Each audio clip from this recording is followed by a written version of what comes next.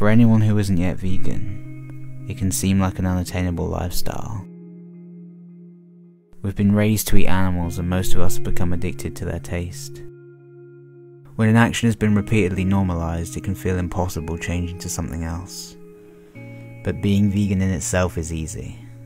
Veganism is just about not exploiting and consuming animals.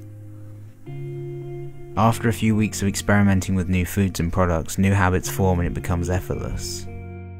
We discover new tastes and recipes we hadn't tried before, find vegan versions of our favourite meals, and most of the time we find a whole new appreciation for food and nutrition and love it more than we ever had before.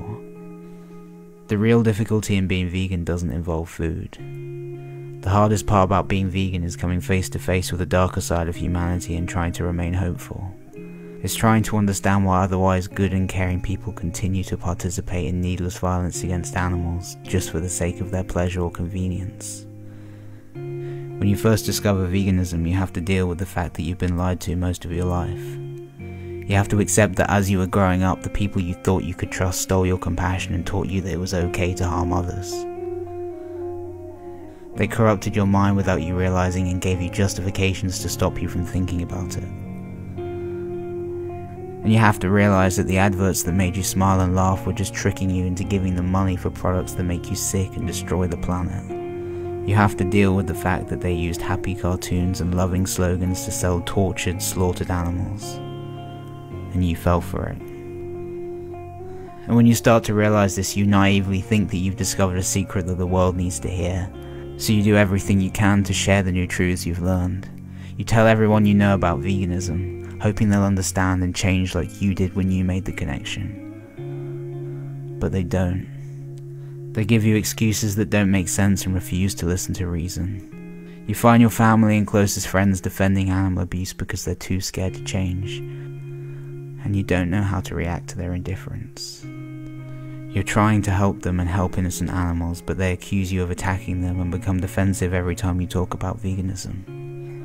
You have arguments and start to lose respect for those you love the most. And you become isolated. You can't stop thinking about the images of animals being queued up to be systematically slaughtered. You feel so powerless and just wish people would listen. And at the same time, the people around you start to mock you and ridicule you for being different. They make insensitive jokes and you do your best to see the funny side of what they're saying. Then come home and realize that they were laughing about animal abuse as if it was acceptable. It's been said that enlightenment is bittersweet, because on one hand it is wonderful to know the truth, live the truth and share the truth. But it's also maddening to realize how cruel and ignorant our species can be. But that's not a reason to shy away from doing what's right. All throughout time, the ones on the right side of justice have always faced resistance. But it's always been worth it. Because what is the hardest part about being vegan is also the most rewarding part.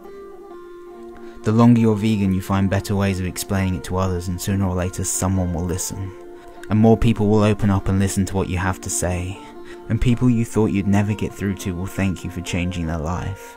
The seeds you planted from the beginning will start to grow, and you'll understand the importance of patience and persistence.